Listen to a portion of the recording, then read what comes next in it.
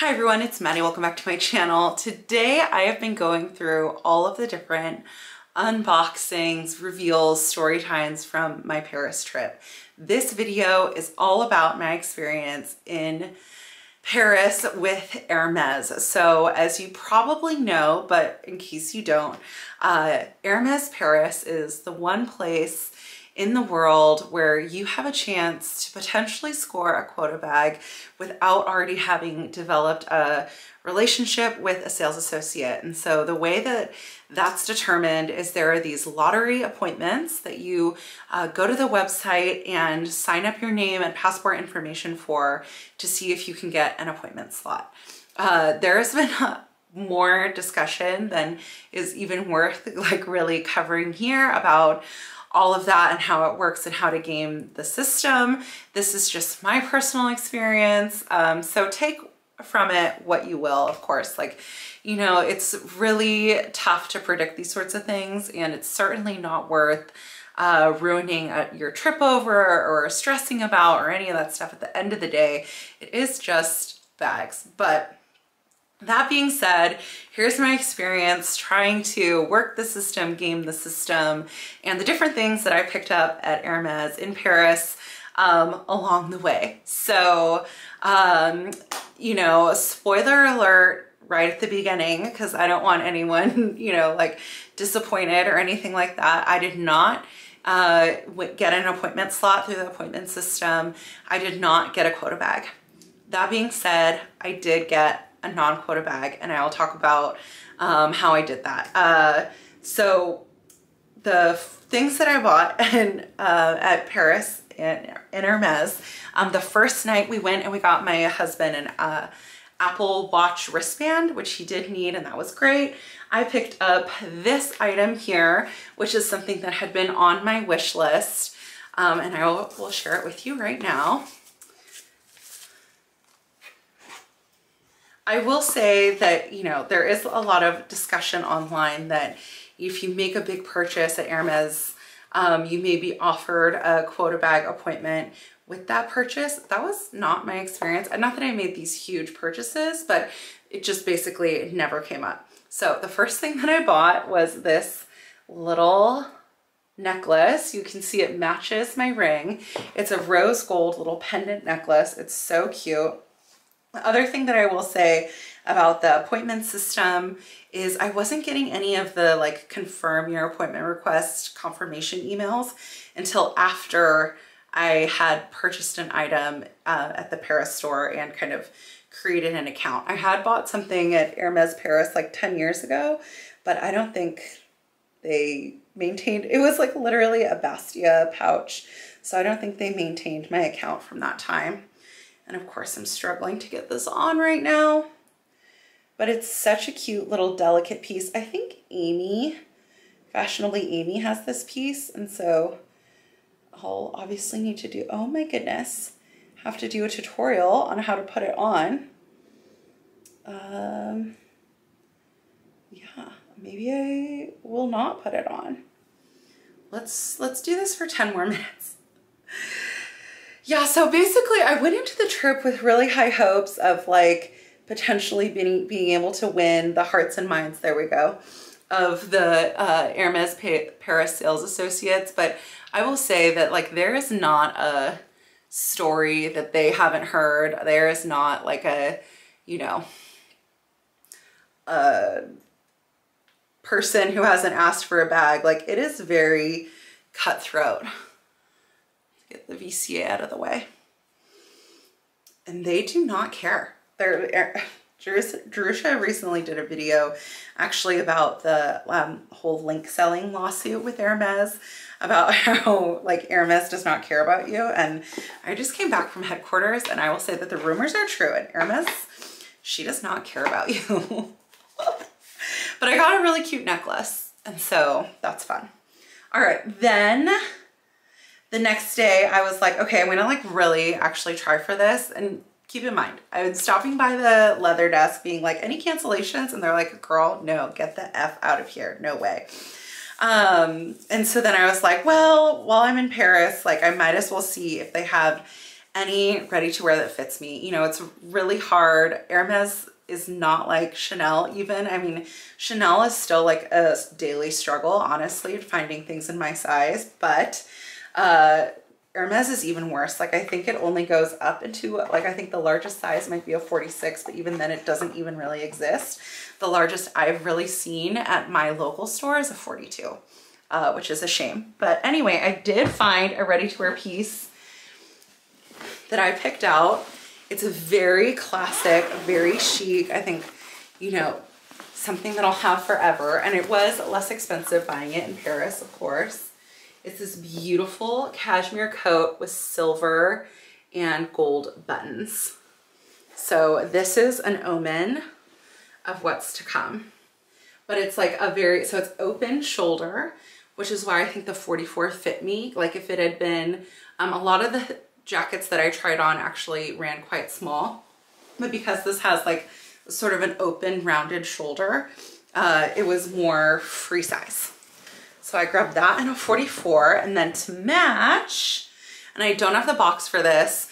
This was a part of my very chaotic unboxing video, which I keep alluding to, which I'll share with you guys, but it's just kind of like a crazy video. I picked up this belt. I like this clasp. It's like, so this is silver to match the jacket, and then gold to match the jacket, but we got a pop of purple. I don't know if this is an anemone or what. I don't know. It's really cute though. So I got this gold and silver belt to match the jacket. Let's show it all together. It's really cute. If you follow me on TikTok, you would have already seen all these things, but this is a different, we just gotta do a long form format for the people. Maddie for the people. So you see, you get the vibe. Very neutral, natural. That belt is great. Like honestly, that belt is great. And I love like the Hermes belting system where, you know, you can like swap out the different belt buckles or the different colors and that stuff. I like that it's like versatile, modular. Okay, so that's that. I basically got laughed out of the store at like Rue Saint Honore. I went to the leather desk too many times begging for an appointment. They were like, girl, no, you can keep trying, but the answer is always gonna be no. But if you had watched my Paris wish list video, you will know I did have a non-quota bag on my wish list. And so I was reading the purse forum and somebody was talking about how at another Hermes location, George 5, letter V, which is the road that it's on, they had luck walking in and getting, I think it was a Constance. And so I decided, like, you know, my husband was feeling a little under the weather, so I had the afternoon to myself, and it was raining. I decided to try my hand going over there, and when I walked in the door, they asked me what I was looking for, and I just told them the bag that I was looking for. And she was like, well, the leather desk's over there, you can go ask. And so then I went up to the leather desk and I just asked her for the bag that I was looking for, and she was like, oh, maybe. And so she pulled up my profile, and then she said she had to go talk to the manager.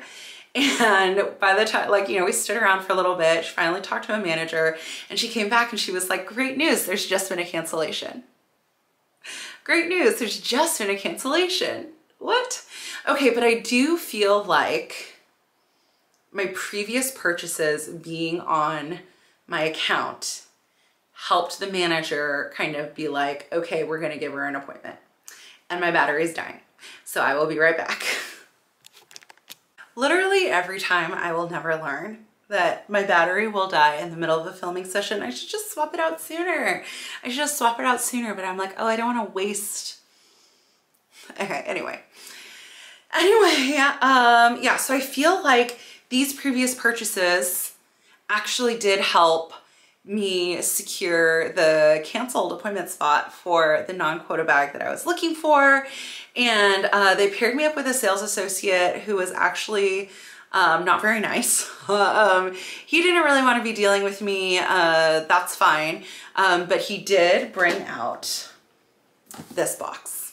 I was hoping for this bag in Béton, but this one actually I think it's pretty great. Okay.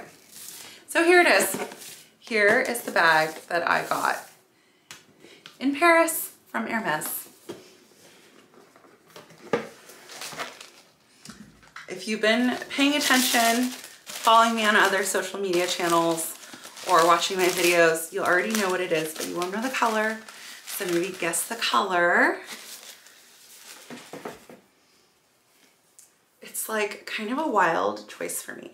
I feel like I was a different person in Paris. Like if you watched my Chanel ready to wear, like whatever, Rue 31 Rue Cambon haul, it's kind of like, Maddie, where's the pink? There's like barely any. I don't know. I'm just like, maybe I'm in my neutral era. Like I'm just feeling like more, I don't know, more like elegant. Anyway,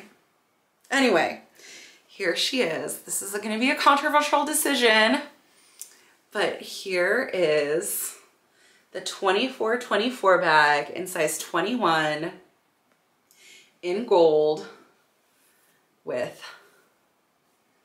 palladium hardware. I told you this was foreshadowing.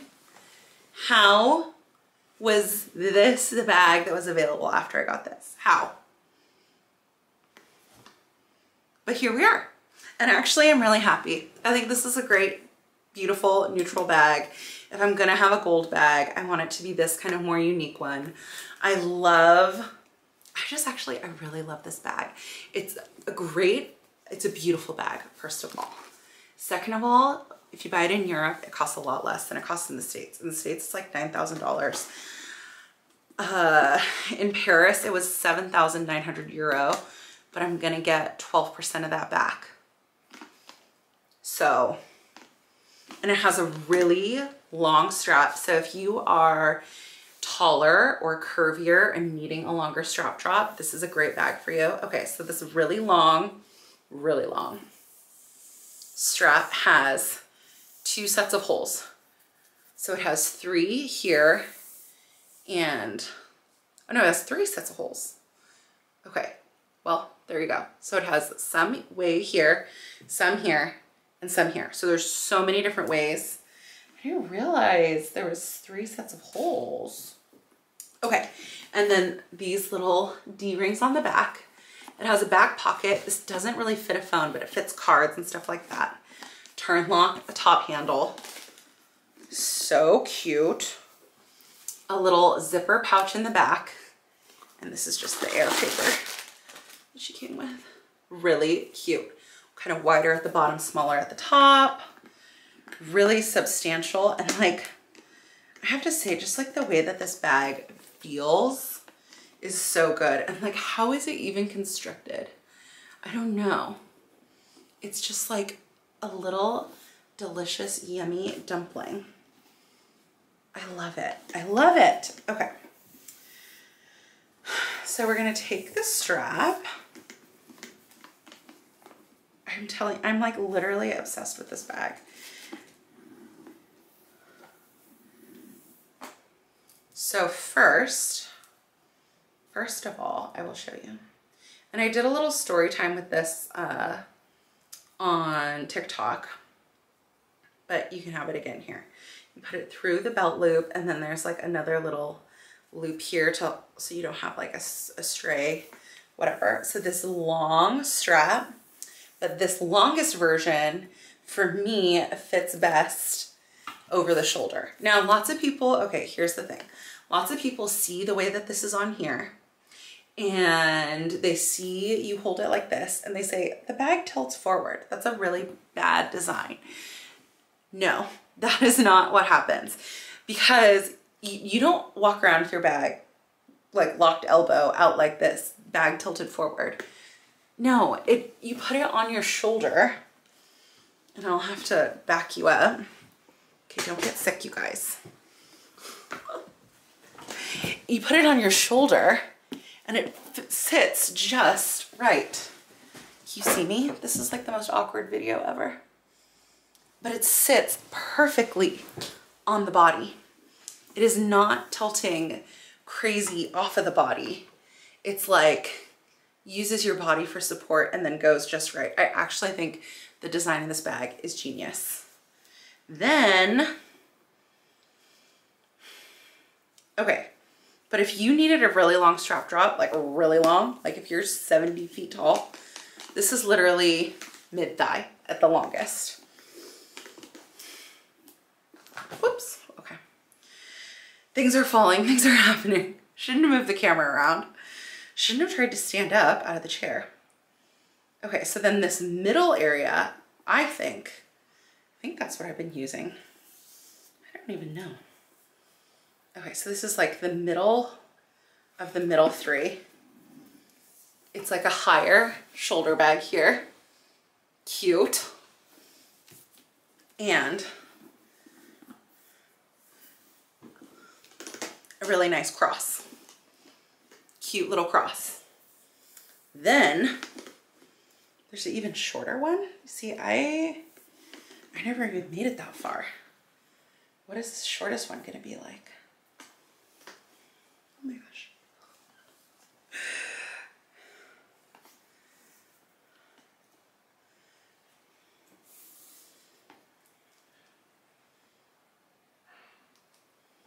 The middle of the shortest one. Oh my gosh, it's so long. Maybe it's like, oh, it's like a long on the shoulder. Oh. Oh, so it's like down here. That is very ladylike. I didn't even know that that existed. Cute. And if you have like really teeny tiny arms, not for me, too short for me. Love that. Okay, so cross, shoulder, long shoulder, like 75 different ways to wear this. People also, I don't know if this would work for me because I don't really want this as a backpack, but people also on the longest setting do it as a backpack. Okay, as it falls everywhere. Just sit on the ground, that's fine. So on this long setting like this, I've seen it online where people do like backpack style like this. This is the backpack. I'm not even gonna attempt that. I think you have to be tiny, right? For this to be your backpack. Okay, I could put it on backwards. I don't want to. Look at the direction this video is taken. Okay, so if you're really tiny, you could wear it as a backpack like this. Okay, this is just.